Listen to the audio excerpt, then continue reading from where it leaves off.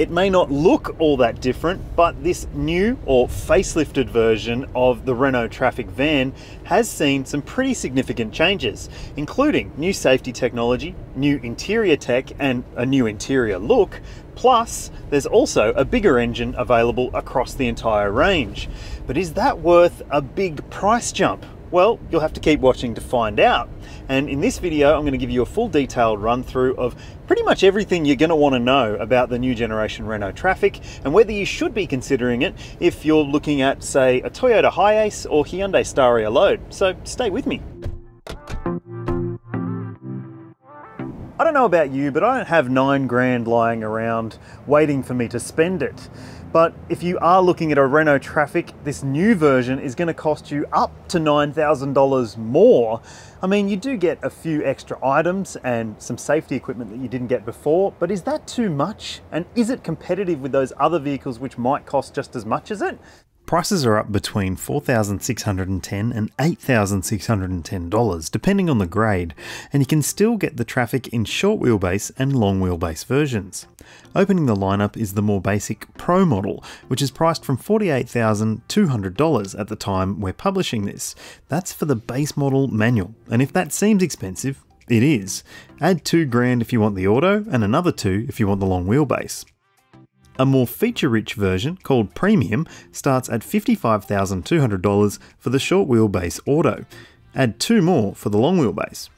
My written pricing and spec story can be found in the links below, and it details the differences between the two grades. But justifying the price hikes are across-the-board items like auto emergency braking, lane departure warning, a new multimedia screen with Apple CarPlay and Android Auto, LED headlights, LED daytime running lights, and all models now come with the punchier diesel engine too. No need to worry about anything back here or along here because nothing's changed in terms of that part of the design of this van. It's all about the front end, and as you can see, it does look a little bit different at a glance. There's a new bonnet. There's a new grille with quite a bit of chrome on this spec. This is the premium version. And you get new headlights on all grades as well. They are full LED lights with these nice LED daytime running lights as well. And a new front bumper lower section too. So you will be able to pick it in traffic, if you get my pun there. But I think the actual bigger changes are on the inside when it comes to the design. So let's have a look. So in terms of the interior design, it looks pretty different compared to the last version of the Renault Trafic, and a lot of that comes down to some of the parts that seem to have been borrowed from the Renault passenger car range, including these switches. I love these little piano key switches, they call them, underneath this new 8-inch touchscreen media system, which has Apple CarPlay and Android Auto, digital radio as well, and sat-nav on the higher specs if you want it. And there's lots of practical things as well, and I'll get to them in just a sec. As a driver of a van, you need to be comfortable. That's a big focus for Renault, and it's pretty evident in this new version of the Renault Trafic. It is comfortable. The driver's seat has good adjustability. You've got rake and reach adjustment for the steering, which is nice. And you've also got an armrest here. Now, if you don't need to use all three seats, which you might not, you've got this. That's pretty cool. It's a fold down, I guess, workplace. You could put a laptop there and work there. And this actually comes out and can hold a clipboard, which is kind of cool. And I think that it's a pretty neat little piece of interior thoughtfulness, I guess you could say. There's a cup holder here. There are cup holders here on the edges of the dashboard as well. A nice open cubby behind the screen with a couple of USB ports to keep things charged up. You've got a wireless charger down here as well on the higher grade models, and generally it's a pretty thoughtful place in terms of practicality elements. You've got big bottle holders in the doors, lots of storage throughout the cabin. Oh, and also I want to show you this other little neat trick. You can pull up the seat bases and you actually get extra storage under the seat, which just means you can keep things secure if you need to. That's pretty cool. Now let's check out the business zone. If you buy a Renault Trafic base model van, you won't get a driver's side sliding door as standard. Now, if you want to know what you have to pay for to get in your Renault Trafic van, you can read my full detailed review and my pricing and specs story as well at the CarsGuide website. There'll be links in the description below. But what I can say about this van in particular, this is the short wheelbase version, is that it has plenty of space in the back. If you need more, you'll get up to 6.7 cubic meters in the long wheelbase version of this van. There's lots of tie down points. I think you get 10 on this short wheelbase and 12 on the high spec version. And it also means that if you had an existing Renault Trafic with a fit out already in the back, then you can simply swap it over to the new model and you won't have to change anything, which means less money spent, which is good for consumers and good for businesses as well. I like the fact that you can get barn doors or a tailgate depending on what your needs are. I would say though that if you do buy a Trafic or any van with a tailgate on the back, you're going to need to park about 2 or 2.5 meters away from where you need to be because, well, they fold out a long way. And also it does limit what you can do with it in terms of forklifting a load into the back. But I'm probably not telling you anything you don't already know if you already own a van like this. In here is a 2-litre 4-cylinder turbo diesel engine. It's the only engine available across the entire Renault Trafic range. But it's the big boy. It's got 125 kilowatts and 380 Newton meters, which is more than all the other ones that have come before it pretty much. If you've followed the Renault Trafic trajectory, you'll know that there was a 66 kilowatt one, and then an 85 kilowatt one, and a 103 kilowatt one. Now there's 125 kilowatts. Apparently that's what people wanted, more power, more torque, and they've got it. And there's a choice of a 6-speed manual or a 6-speed electronic dual clutch transmission, EDC as Renault calls it, and it's front wheel drive only. Does that matter to you? Let us know in the comments section.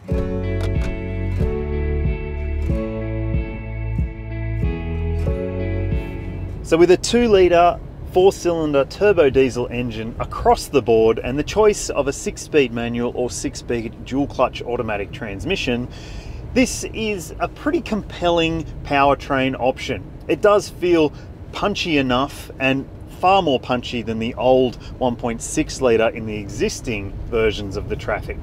And that is a good thing because competitors out there do have pretty punchy diesel engines as well. Now, I've spent all my time today in the dual clutch automatic version and I've had no real issues with it at all. The transmission seems to be pretty smooth and pretty smart. My biggest issue though was turbo lag, especially when taking off from a standing start. You do notice at times that there is a bit of a moment before you actually progress. It's not a big deal, but it's something you might want to be mindful of. And when it comes to the other parts of the drive experience, well, the steering is really good. It's nice and accurate with nice weight to the steering as well. It doesn't feel like you have to turn the wheel too much to go around corners, which is great. And there's not too much body roll either. And when it comes to the suspension and ride comfort, well, it's very good. This van doesn't have any weight in the back and it's still very impressive. Sure, you might notice a bit of a lumpy, bumpy section every now and then, but it's never to the point where it's uncomfortable, which is important for van drivers. Another finding that sort of surprised me in this van today was just how quiet it is. There is a bit of diesel rumble here and there, but there's not too much wind noise or road noise to contend with. Obviously, a lot of that has to do with this steel bulkhead, and that just sort of dampens things a little bit in terms of noise coming through from the back. But otherwise, it's pretty livable.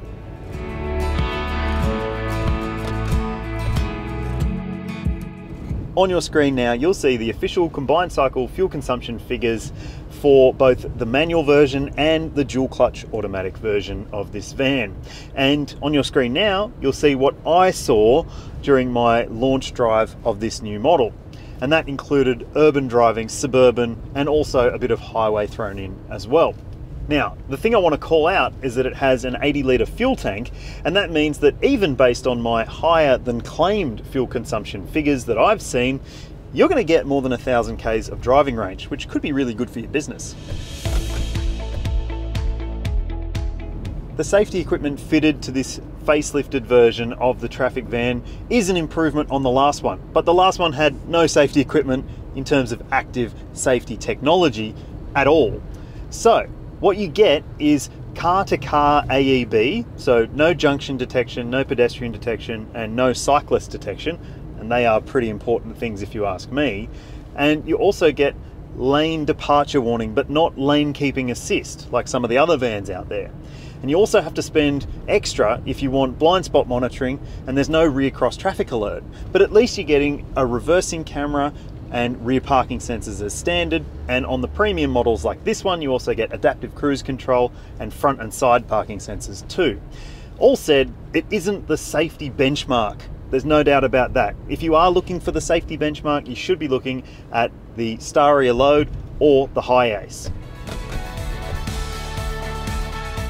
If you do a lot of Ks, the Trafic could appeal to you. It has a 5-year, 200,000 kilometre warranty plan, and maintenance intervals for servicing are set every 12 months or 30,000 kilometres, meaning you mightn't suffer as much downtime if this is your sole work vehicle.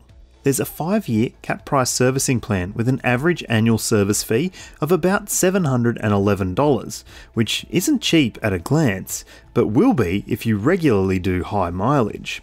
If you abide by the service plan, you also score 5 years of roadside assist. So there you have it, a rundown on this new Renault Trafic, or facelifted Renault Trafic. It's certainly an improvement in a lot of ways over the existing version, but you're going to have to weigh up whether it's worth the extra money for you. And also, you might want to weigh up whether those other vans in this segment, which have better safety technology as standard across the range, might actually be a better fit for you. But ultimately, it's your call. Tell us what you think in the comments section below, and if you're watching on YouTube, don't forget to hit like and subscribe, and thanks for watching. Here's my score.